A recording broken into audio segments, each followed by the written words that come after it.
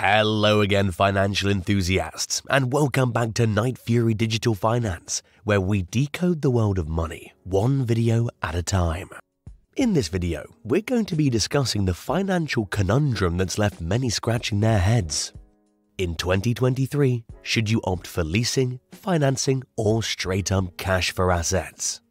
But before we hit the gas, please do us a solid. If you find value in our content, do smash that like button and subscribe.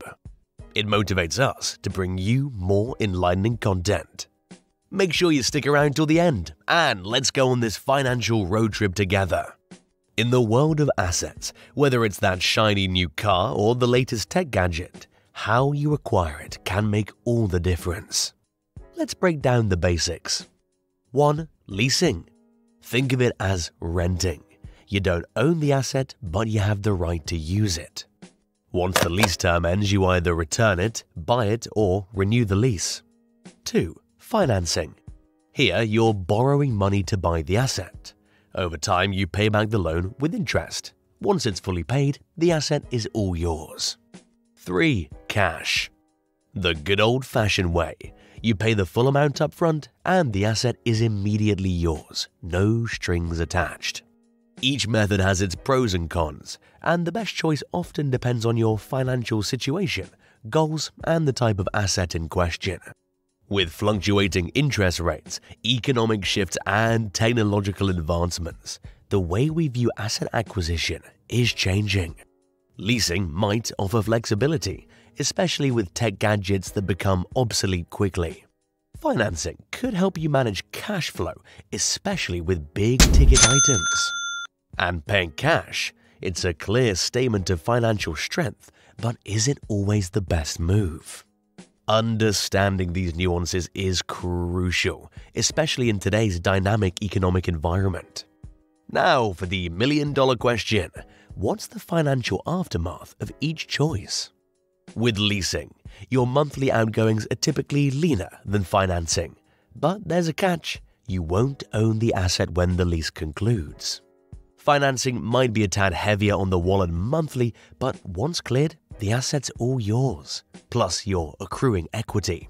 Opting for cash has no monthly dues, no interest, but it can immobilize a chunk of your capital, which might have been invested elsewhere for potentially higher returns. But it ties up your funds, which could be used elsewhere to make you more money. So, which is the best route for you? Leasing, financing, or cash? The answer isn't one size fits all. It depends on your financial goals and your intention with the asset itself. But let's discuss the basics for any generic asset such as a car in 2023. Individuals or businesses that are looking to keep up with technological advancements while also maintaining liquidity, leasing is a favorable option. It allows for flexibility and keeps up to date with the latest equipment without hefty upfront costs. Financing, on the other hand, is ideal for those who want ownership and are looking at long-term hold of the asset, especially considering the current low interest rates.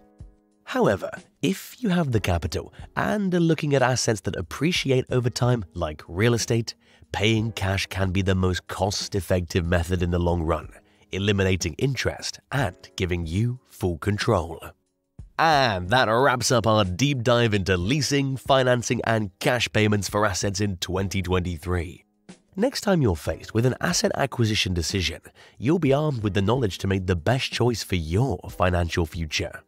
If this guide shed some light on your asset acquisition journey, please give us a thumbs up and hit that subscribe button for more financial wisdom. Got a burning financial question or topic you'd like us to tackle next? Drop it in the comments below. And, as always, remember, the bank of knowledge always pays the highest interest.